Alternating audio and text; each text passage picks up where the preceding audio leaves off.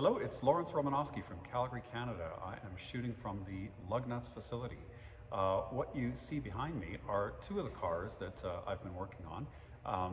One is a 1986 Jaguar XJ SC Cabriolet, and the other is a 1989 Mercedes-Benz 420 SEL, and that's the W126 body. So these are both luxury cars from the 80s. They would have both had long production runs. The mechanical components of the XJS were shared with the sedan, the XJ12, and the mechanical components of the W126S class were shared with the R107 Roadster. Okay, so they both had a sports car version. A more exact comparison would be if I had the Mercedes SL Roadster to compare to the XJS. But these are the two cars that I own.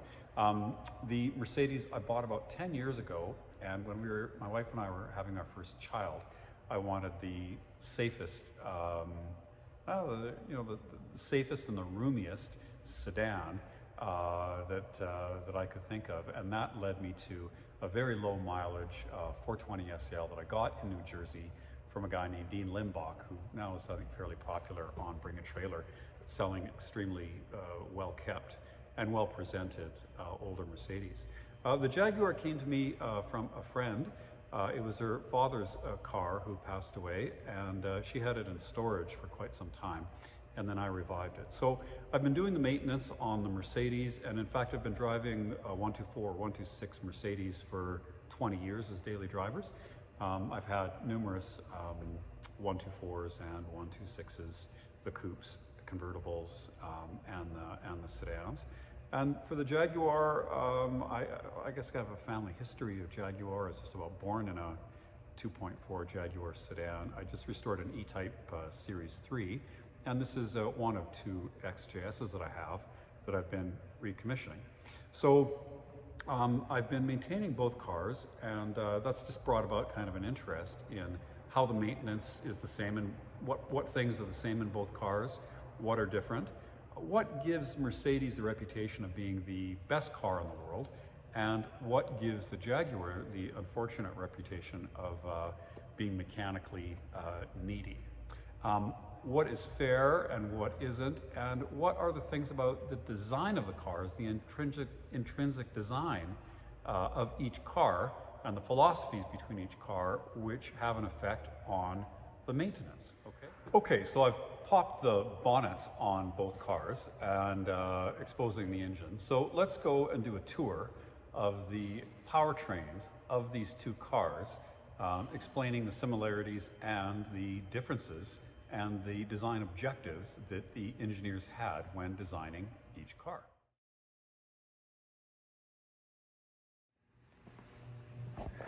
All right, so first with the Mercedes. Well, the Mercedes wins the contest for access. This is the second position of the hood. You can click a couple little tabs there in the corner and make it go completely vertical. And for the Jag, it opens the other way, and you know, what is that, a 30-degree angle? And so, so Mercedes certainly is a lot easier to get at. Okay. So looking at this engine here, or the construction, this is a very straightforward car and very well engineered with the aim of easy servicing. There's no question about that. And it's a car that's engineered for a long life cycle and durability. There's two bulkheads, and so you can see that all the electrical components, the batteries, the computer, the relays, etc., the fuse box, are all sandwiched in between these bulkheads where they are protected from the heat of the engine. Okay, so that is a really good idea. We have a 90-degree V8, and I'll go into the V angle with quite a bit of detail. So when you're designing an engine, and a four-stroke engine in a certain configuration, there's going to be an ideal V angle to that dictate the smoothness of the engine by controlling the primary, and secondary forces on the crankshaft, okay? So you can make engines in other V angles, but they present quite a bit more problems with smoothness. So you're gonna find that just about every V8 engine is a 90-degree V8. You'll also find that just about every V12 is a 60-degree V12. Well, why does that matter? Well, you can see this V8 here, and you know, each of the different cam covers, and with a 90-degree V8, there's quite a bit of room in the center. There's room enough for this big air cleaner, and we've got the Bosch CIS fuel injection system, you know, housed neatly in the center of the V. We've got the, you know, the ancillary components running off the belts, power steering, the distributor, etc. Alternators down there, okay? When we have a 90-degree V8, and we have a single overhead cam, well, everything's fairly accessible. I just changed the valve cover gaskets in this car today, and doing both took me about, well, about an hour, probably an hour and a half with an oil change. I have to do that, or I had to do that on my other XJS, and my Jag mechanic, who's been working on these engines for basically his whole life, told me it's a 12-hour job on the XJS to do the same job as what I just did in an hour, okay?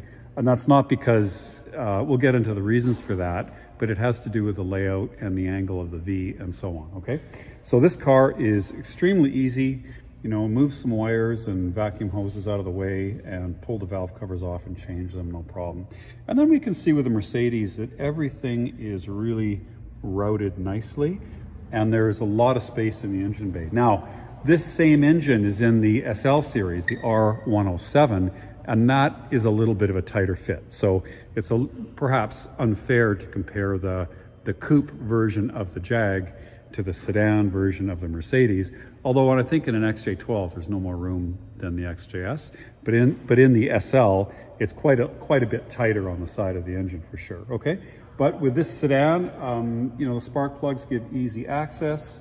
You know, with a hood vertical like that, it's easy to get in there, and everything is really intelligently laid out and well rooted and well clipped down. So, you know, all the wiring harnesses and so on are neatly arranged, and there's very few sort of stray wires in this engine bay. I guess there's a couple up front there. You know, and then, you know, that's the distributor. That's not the distributor cap, that's the cover for the distributor cap. And if you take that off, then you get to the distributor cap, and it's not clipped on like some older British cars. There's 3 screws or 4 screws that hold it in. And anyway, it's very substantial, very weather tight, very well engineered, and you know, designed to really give a lifetime of service. Okay, so that's the design, you know, the parameters for this car. The engine, this is a 420 engine. It's about 200 horsepower in North America, 4.2 liter. This is back when the nomenclature for Mercedes made sense. There was also a 5.6 liter version of this engine. And in North America, it had, I think, 230 horsepower, 238 maybe, something like that. And in Europe, I think the last ones may have had 300 horsepower, but we never got that. That was in an era where European cars weren't catalyzed, and the North American ones were, okay? So this engine and the compression ratio, I think, runs between, you know, 9 and 10 for different models. I think one's 8.8. So it's a fairly low stress, you know, this is a 4.2 liter engine with 200 horsepower. So it's a fairly lazy engine, well muffled, it's quiet.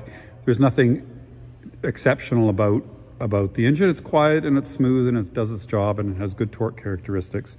And it's easy to service and it's designed to last a long time. All right, so let's go to the Jag now.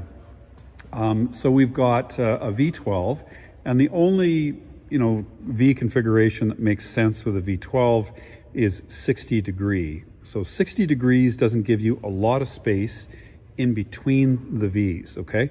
So for any car that doesn't have a big hood scoop, which virtually includes any front-engined V12 passenger car, like the Ferrari racing cars were different, the intake has to go on the side of the engine, and that's why you get these runners that go from, you know, the center of the engine inside the V over top, I mean, that's the cam cover there, over top of the engine, and then we get the air cleaners on the side, okay?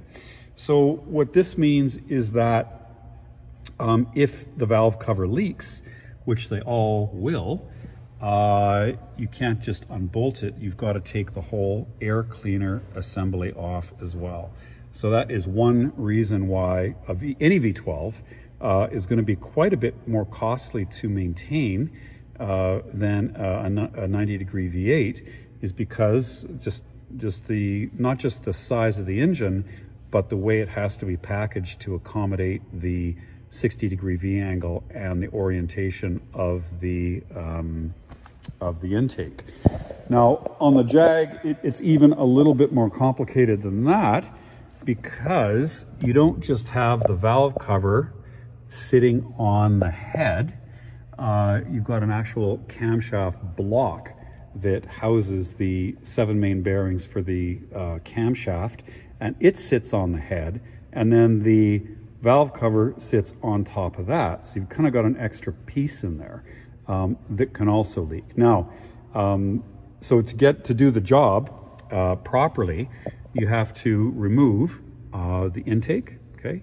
Then remove the valve cover, then remove the camshafts, then remove the camshaft block, the camshaft carrier, then replace the gaskets, and then put it all together. And that's why I can do that job in the Mercedes in 1 hour, and that's why a professional will take 12 hours to do it on a Jag V12.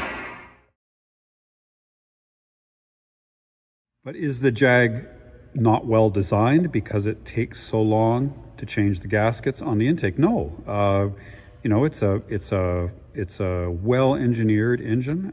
It is, you know, 7 main bearings for the crankshaft, 7 bearings for each camshaft.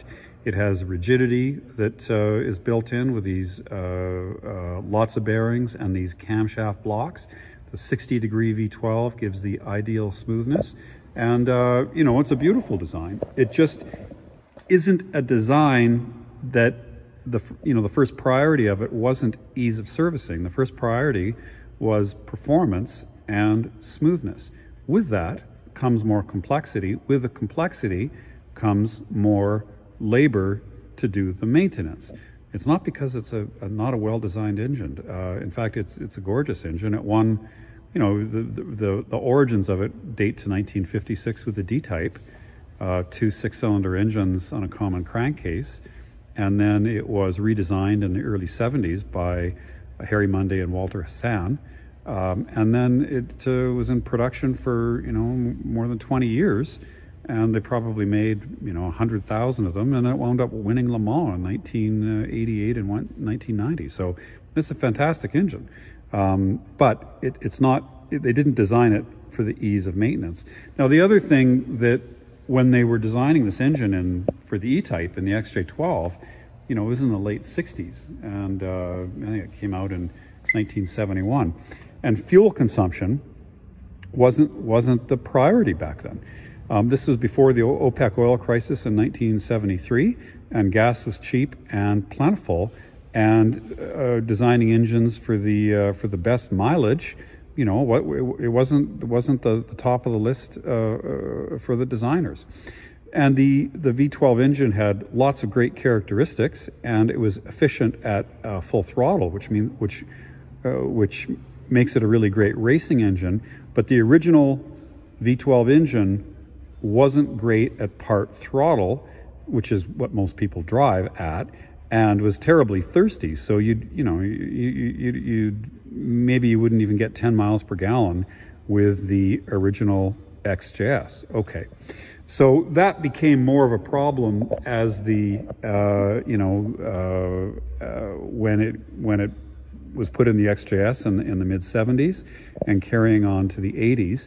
And Jaguar felt the need to, do something about that to increase the efficiency of the engine.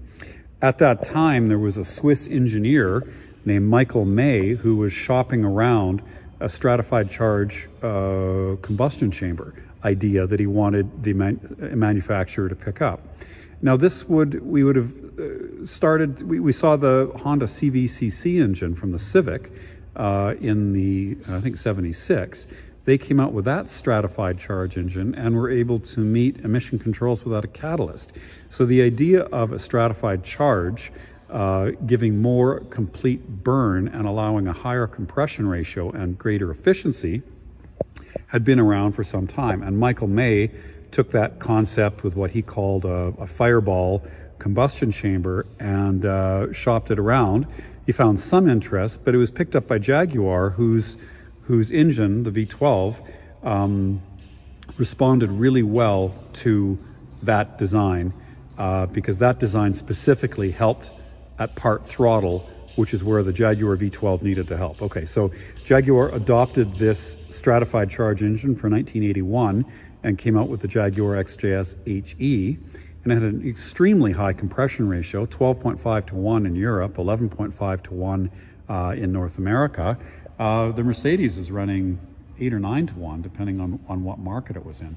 So a much higher compression ratio, and that created a bunch of other engineering challenges, which goes some way to explaining why this engine bay is so complicated, okay?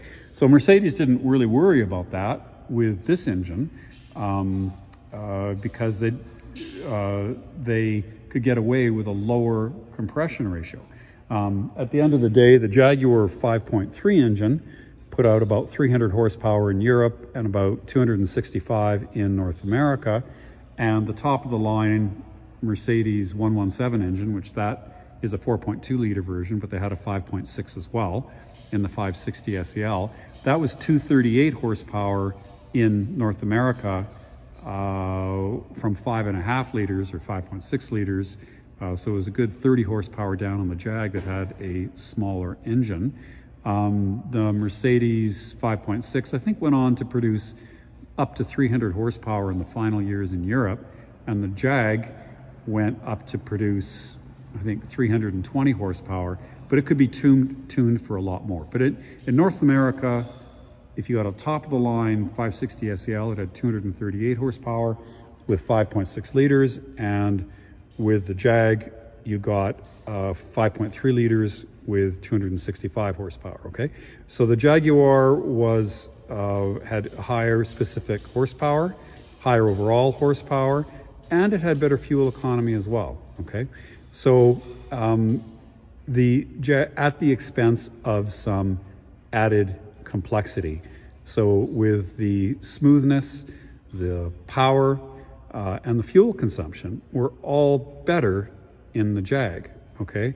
But the engine bay is a lot more complicated.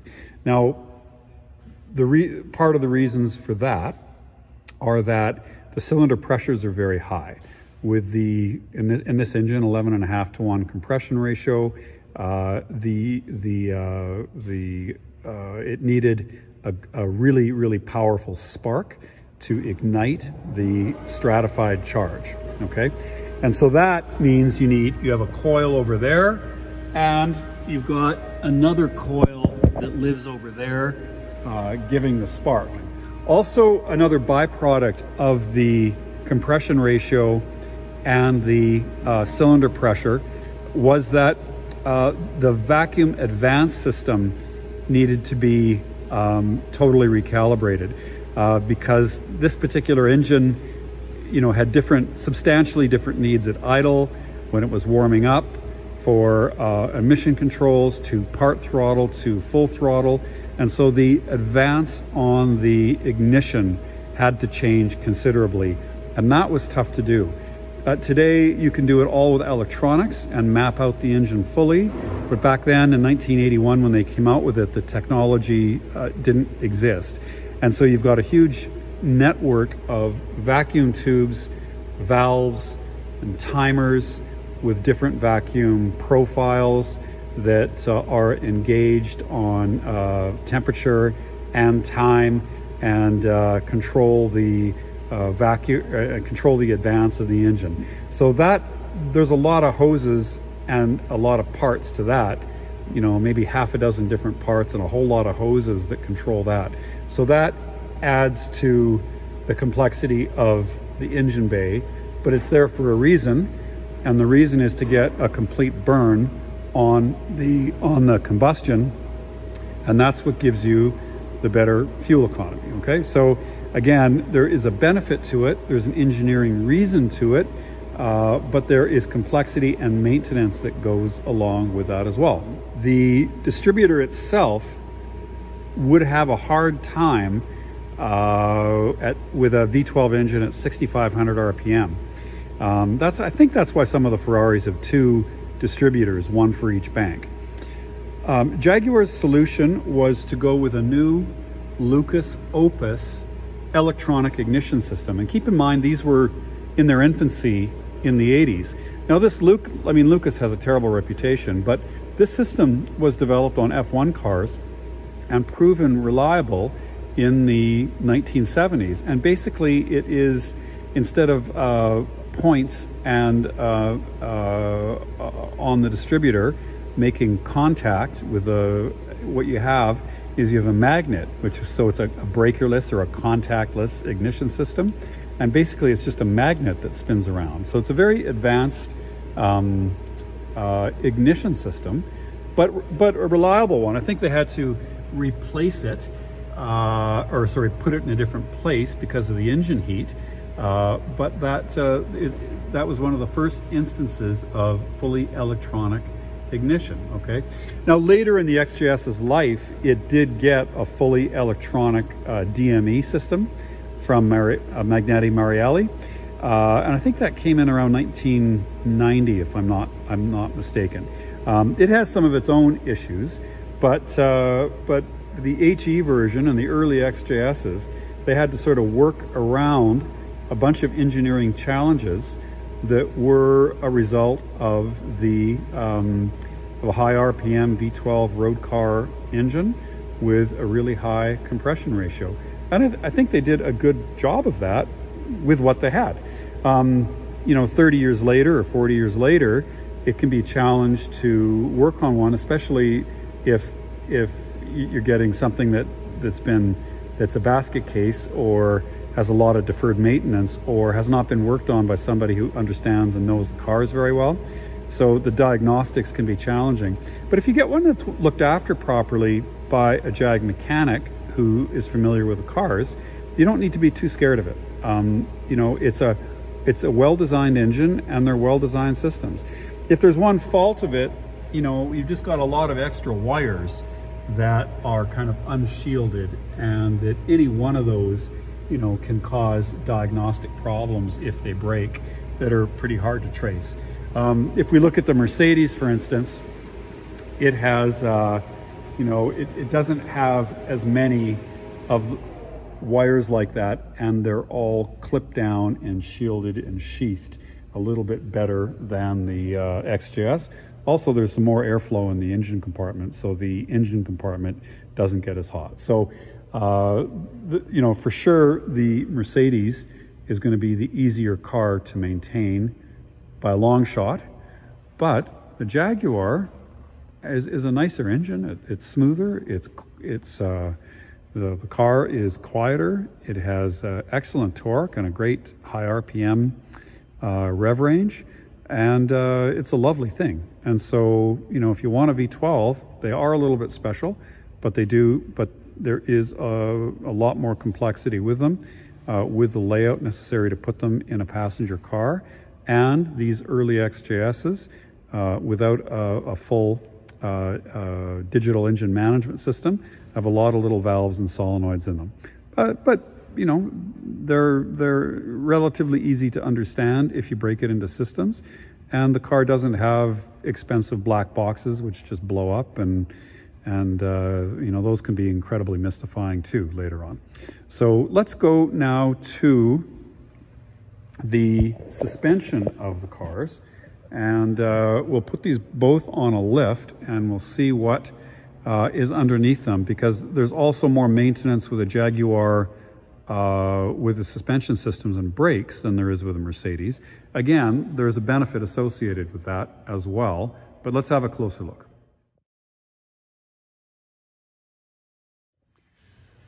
Okay, so let's take a look underneath these cars. Let's start with the Mercedes, and we'll go from the back of the car.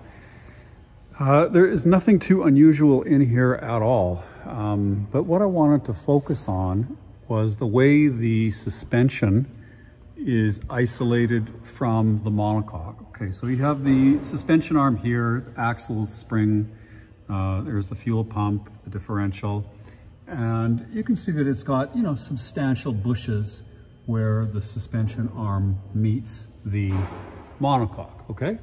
And you can see the upper spring mounts there, and you can see, you know, the other bushes, which, you know, the shock absorber bushes, which are fairly standard, I would say fairly ordinary. In the front of the car, again, you've got, you know, decent sized bushes, which buffer the suspension from the rest of the car. Sorry, this car wasn't rusty when I got it, but it's had a couple Alberta winters. Okay, so I would say this is fairly conventional, okay? So there is, you know, you can see that, you know, there is a big rubber bush there, which isolates some of the front suspension from the monocoque. But let's go to the Jag and have a look at this. So first of all, there's no brake discs because on the wheel, because they're inboard. And then the differential is carried on this subframe. 2 coilover shocks per corner on the rear, and then the subframe unbolts here, and the whole rear end gets let down. And you have to take the exhaust out, and then this whole piece gets lowered down. Now up here, you can see those big rubber bushes, which isolate the subframe from the monocoque. So you've got all the driveline pieces separated from the passenger compartment, and you've got twice as many coilovers in the rear, 2 per wheel instead of 1 per wheel, and then that whole subframe is isolated. And we can see at the front, it's a little bit more conventional, but we still see, you know, we can see the buffers isolating the suspension and the monocoque, which are bigger in the Jaguar. Also, we have this subframe. So to get at the engine, you can't replace any of the gaskets, maybe the transmission gasket, without taking the subframe and the front suspension off. So if you want to get in there and do your oil pan gasket, you have to take the front suspension off, okay? Now, that design is smoother. That design is a little bit quieter. The Jaguar, I mean, it's like driving a Rolls Royce, and it might even be more refined and quieter than a Silver Shadow, the period Rolls Royce, okay? The penalty for that is that if you want to replace the gas, you know, the oil pan gasket on the Mercedes, you just undo those, you know, 20 bolts and the thing pops off. It's not the case on this car, okay? You have to take the whole front suspension off. So that's another instance where, you know, you might, you know, the Jag gets its reputation for having high maintenance, but the maintenance is part and parcel of a design that had different objectives and different priorities than the Mercedes. The Mercedes was designed to give a long service life and have easy maintenance. The Mercedes makes quite a bit of noise inside. It's not a quiet cabin, and you feel and hear all the bumps from the suspension. So it's not a particularly luxurious car when it comes to that. The Jaguar is, and their priorities for the suspension were, something first of all that was a little bit more sporty, and second, quietness and refinement, and a secondary component or secondary priority was the ease of maintenance. So that's what you get. So, to drive these cars back to back, you really notice that, and it's a big difference. For the classic car owner, obviously there's going to be more people who, would, want to deal with an older Mercedes, either the sedan or the SL, rather than the Jag. But the Jag is a lovely thing, and those engineering solutions give a much quieter ride and much less, NVH. Going over bumps and stuff. The engine's smoother. So with the Jaguar, we've got a car that is more powerful, faster, uses less gas, is quieter, smoother, with more refinement. So you could make a very strong argument for saying that the Jaguar is the better designed car than the Mercedes. And that might be sort of shocking to some people, but if you look at those engineering solutions and the objectives, the Jaguar meets them, and they did a fantastic job with the car. The XJS was in production for, I think, 20 or 21 years, and then the platform went on to the basis for the XK8 and also the Aston Martin.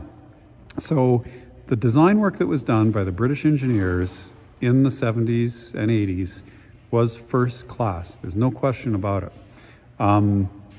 The Mercedes is, in terms of build quality, in terms of durability, in terms of maintenance needs, it's in a whole different league than the Jag. I mean, I've driven that Mercedes for 10 years with our family in it, and through the winters as well. And the Jag just wouldn't survive that. It just wouldn't. I think that the way I'd look at it is that the Jag is a luxury item. The Mercedes, I wouldn't say is. The priorities of that car are, like I said, safety and durability and longevity and service life and so on. It's not particularly luxurious. It's just a competent, durable machine. The Jag, it's like an expensive leather couch. It doesn't wear as well as the cheaper ones, even though you pay more for it. But that isn't to say that you don't get value from the Jag. So, for an occasional use classic that doesn't get driven all year round, that you don't put 20,000 kilometers a year on, I think it's a great buy. And they made a lot of XJSs and Mercedes too. They made almost 900,000 of the 126 sedans and the coupes. And they made 115,000 of the XJSs. In terms of the SL, it also had a really long production life, 18 years. And I'd have to look it up, but I'm sure they made over 100,000 of those too. So they're plentiful, and you can find, and a lot of them go to good homes, so you can find good examples, like the ones I have. And then with, albeit some increased maintenance, and maybe they need a little bit more of a sympathetic owner. I think they're fantastic classic cars, both of them. And, in period, you might have seen both of these cars in the same garage. And for the person who wants a couple of great classics, I mean, both these cars together wouldn't cost as much as a really scruffy air-cooled Porsche. And so I think they both have their merits. I don't think the Jag deserves all the kind of bad press that it gets. I think both cars have their place, and I like both of them for different reasons. Okay, so with that, thanks for viewing. Lawrence Romanosky from Calgary, Canada, and the lug nuts facility.